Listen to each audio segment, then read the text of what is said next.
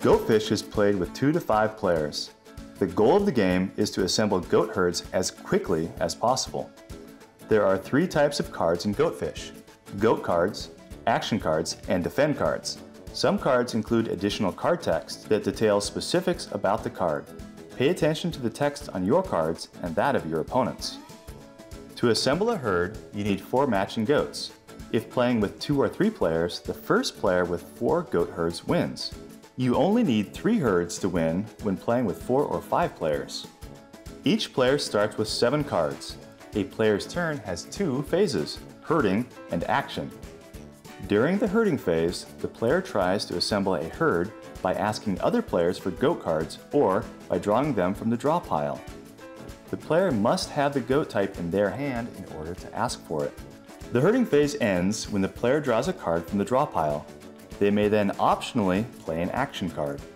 Once the action phase concludes, play moves to the next player on the left. There is no limit to the number of cards you may have in your hand.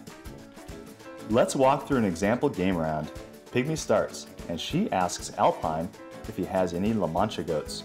He does, so he must give her all of the La Mancha goats he has in his hand.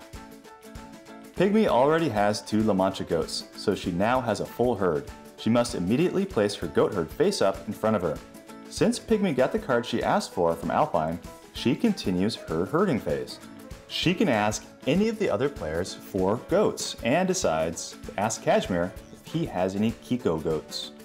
Kashmir does not, so he tells Pygmy to Goatfish. Pygmy draws a card from the draw pile. If she draws a Kiko goat, she can show it to everyone and continue her herding phase as if she received the goat from another player. If not, her herding phase is over and she moves to her action phase. Playing an action card is optional, so Pygmy decides that she will pass on playing an action card. Then play moves on to Kashmir. Kashmir begins his herding phase by asking Alpine if he has any Irish goats. Alpine does have some Irish goats, but he has 3 of them and doesn't want to give them up.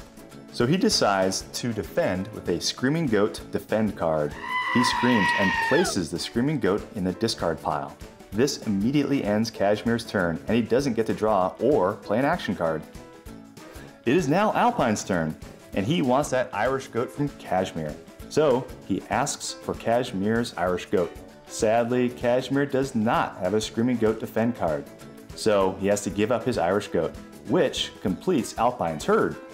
After laying down his Irish goat herd, Alpine asks Pygmy for mountain goats, which she doesn't have, so she tells him to Goatfish. After drawing a card from the draw pile, it is Alpine's turn to play an action.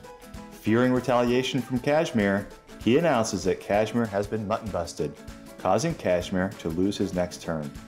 Alpine places his action card in the discard pile and ends his turn. It is now Borer's turn. Instead of asking for a goat card from another player, he decides to play it cool and draw a card instead.